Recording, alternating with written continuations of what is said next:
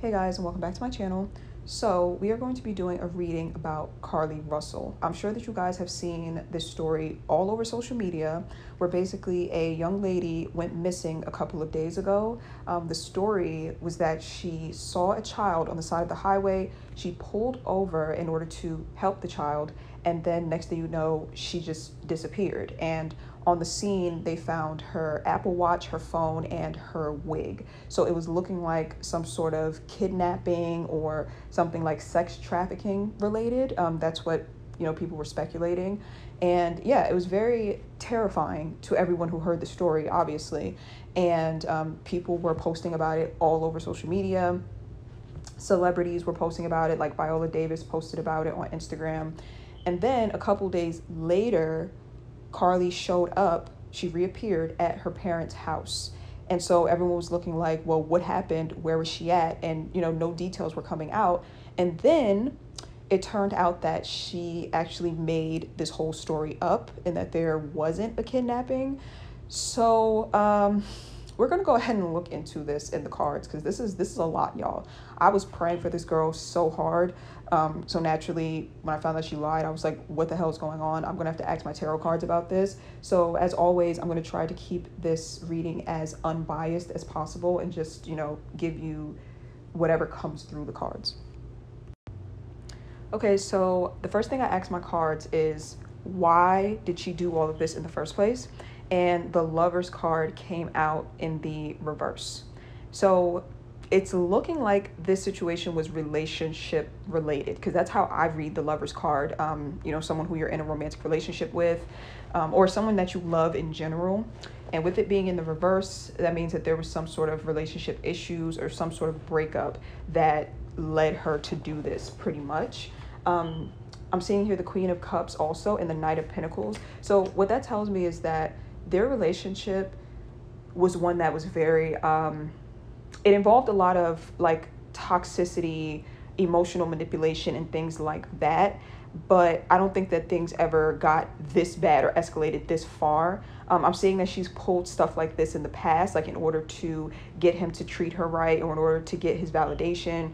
She would do like, little manipulative things. But like I said, I don't think that she ever did anything this over the top. Like when I say manipulative, I mean things like, when your partner isn't treating you right, so you flirt with other people to make them mad, or you post certain things on social media for them to see. That's what I mean by emotional manipulation, like trying to get that type of validation and attention from your partner in an unhealthy or unbalanced way. But like I said, I don't think she's ever taken it this far. Honestly, what I think is that with these transits that are happening right now astrologically, excuse me, that's why things escalated like this out of control. We're currently in the Leo Venus retrograde right now, and we're going to be in this retrograde energy up until September. So it's just not wise during this type of astrology transit to do anything over the top or dramatic when it comes to a lover or when it comes to an ex-lover, because it's going to backfire terribly. So like I said, I feel like she's done little manipulative things in the past, but because of this energy that's circulating right now, she took it too far this time, is what I'm seeing.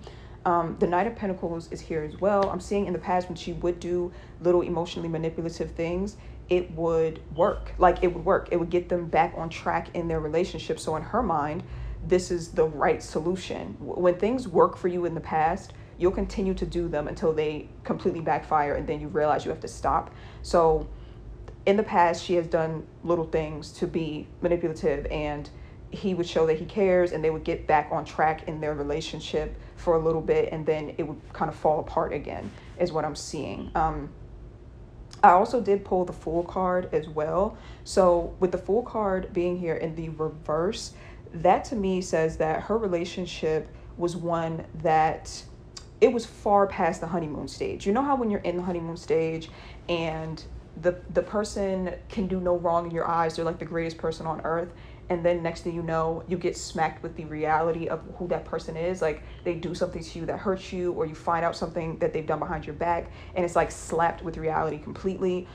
That's the energy that I'm getting from their relationship, like the trust being gone and there just being a lot of problems, but not wanting to let the relationship go regardless of those problems, like trying to hold on, thinking that you can make it work, that's kind of the energy that I'm getting from their relationship, like very back and forth, on and off, no trust, that type of thing. So the next two cards out are the Four of Cups and the Page of Pentacles in the reverse. So this card lets me know that she was warned about this. Like, she either was warned from a person, or she was warned from like her spirit guides or her higher self to not do this. But what I'm hearing when I pulled these cards is that I was hearing like a phrase, or like I'm hearing someone saying, I already lost everything, I don't have anything to lose. So that's kind of concerning, because it makes me feel like the everything that she's talking about is her boyfriend. Like, that's my everything. This is very, very codependent sort of vibes. And again, I'm not judging that whatsoever. Because I feel like a lot of us have been there, right? Feeling like a person is our everything, and we're so wrapped up in them, and like our sense of self-worth is wrapped up in them. So that's what I'm seeing. It's like that wounded space in her is saying, like, I lost everything anyway, like I don't have anything to lose. So was willing to do something really, really reckless against her better judgment, or even though she was warned. I'm telling y'all, it's this Leo Venus retrograde energy. I am telling you, don't do anything dramatic or over the top, especially from a place of being wounded, because Leo is also the card of the inner child. So especially if you're in a relationship and they hit your inner child wound, you, during this time, like up until September, you will be tempted to react in a way that's very over the top, and you'll end up regretting it pretty much. And that's why I enjoy tarot and astrology, because it can really save you from experiencing these things or making the wrong decisions, you know? So that's what I'm seeing here. I'm hearing like, I already lost everything. So not taking heed to the warning that this is a bad idea. The Knight of Cups in reverse, I feel like that's her boyfriend's energy that's coming up with the Knight of Cups. This is the energy of someone who makes promises and breaks them. So it looks like there could have been a promise that he made to her that he once again broke, or something along those lines, with the Knight of Cups here in the reverse. And this is also talking about emotional immaturity. That's why I said I feel like this whole plan was concocted in the mind of like a child. Hear me out, because I'm not saying she's a child. I'm not saying, oh, let's infantilize her and so that she is not held accountable. No. What I'm saying is that when your inner child wounds are triggered, you can sometimes come up with ways to soothe yourself that are very childish, that like an adult would say, oh, this isn't a good idea. But a child would think that anything is a good idea in order to get that validation. You see what I'm saying? Like, you know how like sometimes kids act up and they act out in order to get like attention from their parents? It's like that, but in adult form. You see what I'm saying? It's like her inner child wounding concocting this plan, and the adult part of her being shut out. Like the adult part of her saying that would have told her, no, this probably isn't a good idea, is completely shut out at this point. And it's like decisions made specifically from your place of wounding. I hope that makes sense. So next we have the Ten of Cups, the Magician card, the Moon, and the Six of Cups. So with the Ten of Cups being here, this is the outcome that she wanted. She wanted basically for her and her boyfriend to live happily ever after together. And in her mind, this was going to be the thing that did it. That's why I said it feels like it's coming from a very childish or childlike place. Like thinking like, oh, if I do this, then we'll end up happy together. Even though, for one, this plan, like I said, it was way over the top and so many things could have went wrong. And two, their relationship is just not a good relationship regardless. So this is like someone who is kind of a little bit delusional when it comes to the relationship. I'm not even gonna lie. And again, I'm not coming from a place of judgment at all, but she really thought that this would be a good outcome. The Moon card is here, and also the Six of Cups is here. This is childhood trauma, without a doubt. The Moon is the mother. The Six of Cups is your childhood. This is childhood trauma. I wouldn't be shocked if she has like a toxic mother. It wouldn't shock me. A toxic mother, or some sort of toxic parental figure, or some sort of toxic family.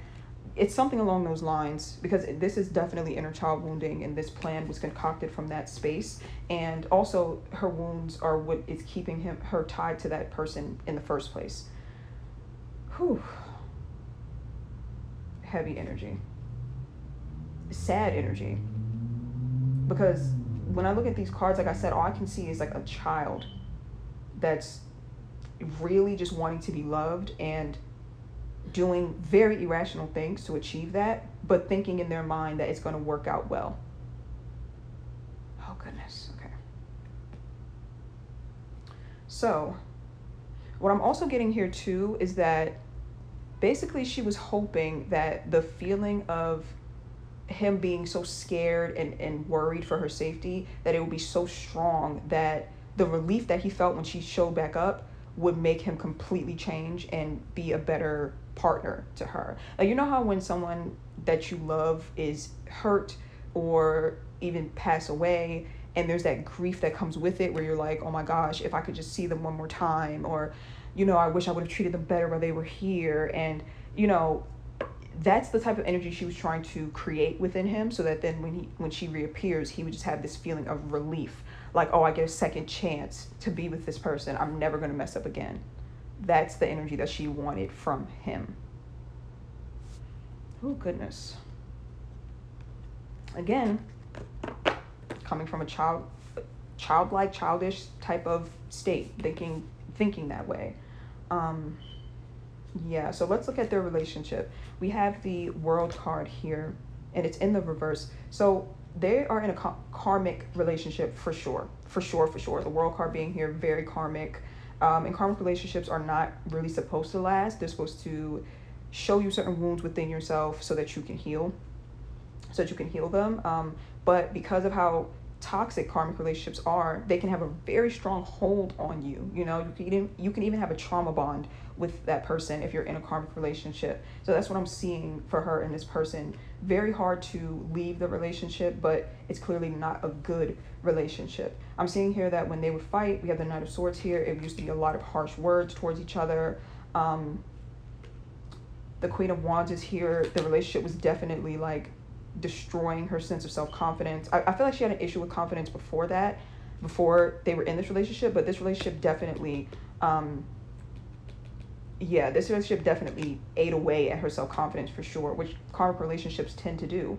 The Strength card is also here in the reverse. The Devil card, yeah, very clear toxic trauma bond, addictive, codependent sort of energy, and just feeling like you don't have the strength to walk away. The King of Cups is also here in the Ace of Pentacles. So what I'm seeing here with the King of Cups is that he has this side to him that is very loving and nurturing and caring, but then behind your back, he'll turn around and do something very disloyal or disrespectful. And I feel like she was continuously trying to fight for this relationship because she was fighting for that part of him that is so loving towards her, so nurturing towards her. She wanted him to be like that full time. And that's why she kept fighting for this relationship. It's like hanging on to the good part of him, but not wanting to acknowledge the reality of the situation, that this person has definitely been disloyal in some way or has done something to cause her to become unstable, is what I'm seeing. It's like when you meet someone and you think they're like the nicest, kindest, most like emotionally nurturing person in the world, and you're like, I'm so lucky to have this person. And then next thing you know, you find out that they did something really, really disloyal behind your back, and it causes like this instability where you're like, is this you? Like, which one is the real you? Like, that's what I'm kind of getting from her. Like, she was back and forth in her head, like, you treat me so well, or like you're so emotionally nurturing, but then you turn around and do this behind my back. So which one is the real you? And like her clinging to the emotionally nurturing part of him, except acknowledging that two of these things can exist in the same person. Someone can be very nurturing emotionally, like they're there for you through a tough time, and they could also be the type of person that will go and make selfish decisions behind your back. Those two spaces can occupy one person, which is terrible, because it really does leave you in a state of confusion. But yeah, I feel like he doesn't have what it takes to, or he doesn't have the tools to have a long-term, stable, healthy relationship without doing something behind the person's back. That's what I'm seeing. And again, I hope this isn't coming across as like blaming either one of them. Again, this is coming from a very unbiased space, just trying to explain why she would be clinging on so much. But this relationship really had no hope of being stable at all.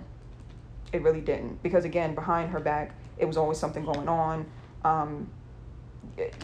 No stability. So the next two cards out are the Eight of Wands, the King of Swords. So this is how he felt when she went missing. The Eight of Wands, he was definitely frantic, definitely panicked.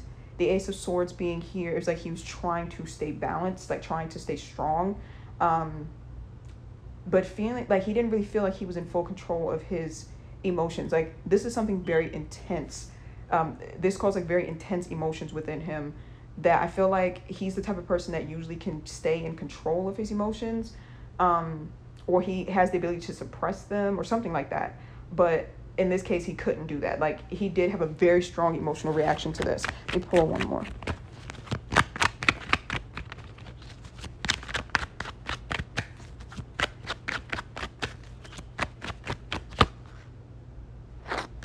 Seven of Pentacles. Let's see. Queen of Swords. Oh, what is this? The Queen of Swords. That's her energy. There's some sort of argument that took place. And the Seven of Pentacles, I'm getting that as him like kind of reminiscing, or not reminiscing, but thinking about the argument that they had. The High Priestess. Ooh. Ooh. The High Priestess is in the reverse. That's like mistress energy.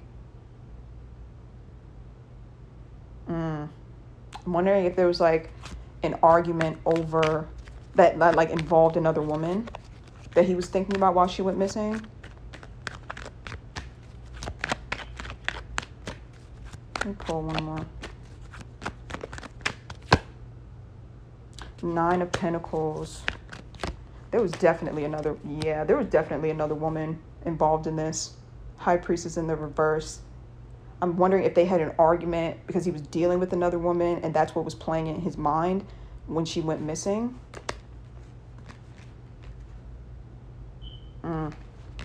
Okay then. So the next two cards out, we have the Star card and we have the Five of Swords. So this is how he's feeling now.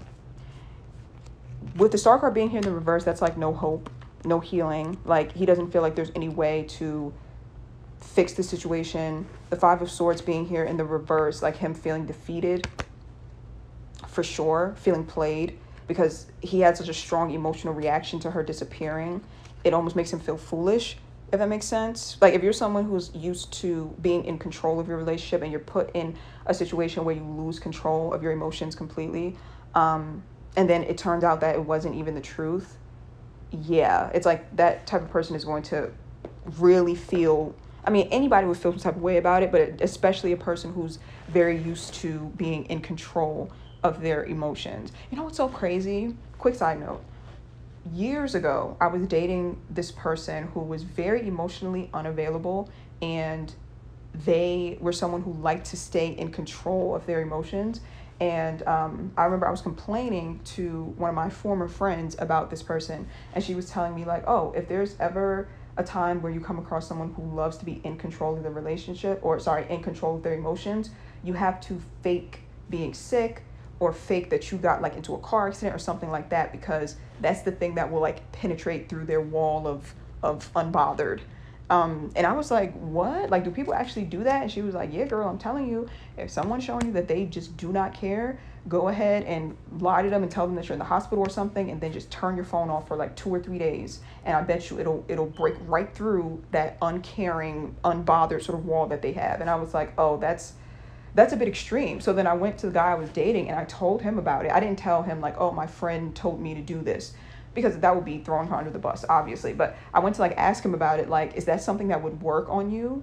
And he was just like, yes, that would work on me, and don't ever do that. Like, he got so, like, even the thought of it made him irate. Like, the thought of faking something happening to you and him not being able to be in control of his emotions, and then turning out that it wasn't true and he lost that control for no reason.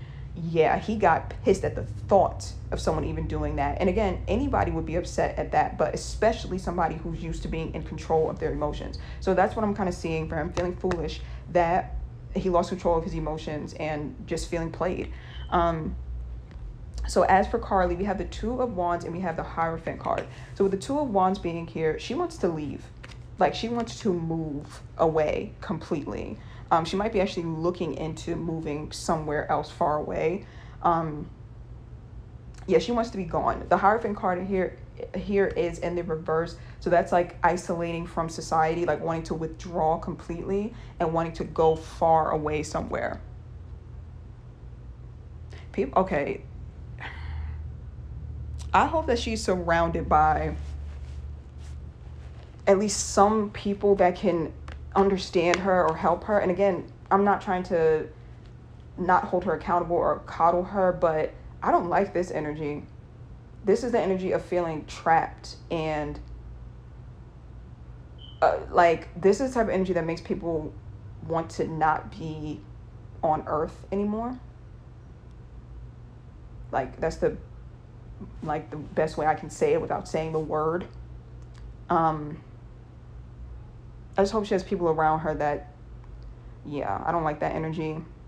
And again, I'm well aware she is the one who chose to do this. So anything that she's feeling right now, you know, she needs to be accountable. Yeah. But when I see energy like this, it does make me feel concerned, because it's the energy of someone who does not want to be here anymore, or who kind of doesn't see any way out. Like they don't really see how they could possibly make a situation like this better. Things backfiring so terribly, and you're not expecting it to backfire so terribly, and you got the exact opposite outcome of what you wanted. Wanted to be loved, wanted to be in a stable relationship, but now not only the relationship is gone, but now like the whole world knows that you lied about this, you know. Or I don't like that energy, honestly. The Three of Swords is here in the reverse, and the Hangman. So I feel like as time goes on, well, first of all, she's going to hang on to this for a very, very, very long time. A very, very long time. Three of Swords. I almost feel like at some point her heart might even like harden, like her heart might even turn off, because she can't deal with the emotions that comes with everything that's happening right now. I'm hearing like, this is a nightmare, this can't be happening. And you know, that's crazy, because that's how karmic energy works, right? Like when you do something and it makes people feel a certain way, what'll happen usually is that you'll be put in a situation to feel that same way that you made other people feel. So her, like the people who were looking for her, or the people who love her, they were feeling like this cannot be happening, this feels like a nightmare. And now that energy is on her now, where she's like, this cannot be happening, this is like a nightmare. I'm telling you, it just doesn't feel like she thought. This was the work of like inner child wounds, like making your decisions for you, and then the consequences of it being like, oh no, like I really thought this was going to work out. That's what I'm seeing. Oh Lord. Okay, let me pull one more.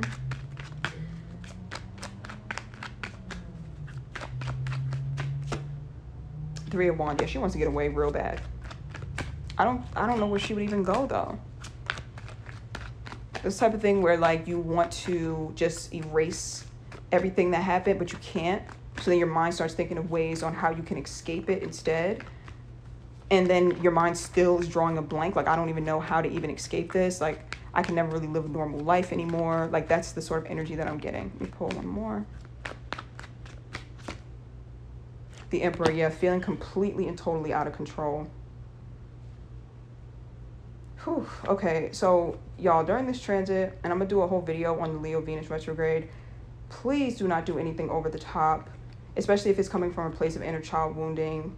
No antics, no dramatics. Try to keep yourself as balanced as possible, because like I said, it will backfire. And if you have a relationship that makes you feel this way, like that you have to jump through hoops, or you have to do the most, or you have to be emotionally manipulative in order for them to see you and value you, throw that relationship in the trash. As much as it may hurt, go and get some sort of help or support to walk away from this, because these types of things just never end well. And when you don't walk away when you know you should, usually what will happen is that you'll be dragged away from it in a very, very big, explosive way. And I feel like that's exactly what happened here. Her being dragged away from that relationship because she didn't want to let go. So that's what I'm seeing. Oh Lord, I know social media is just going to be vicious about this for a very long time. It's going to be a lot for her to carry. So yeah, that's it, guys. I really hope that this was helpful. Thank you for watching, and I will see you guys in my next video.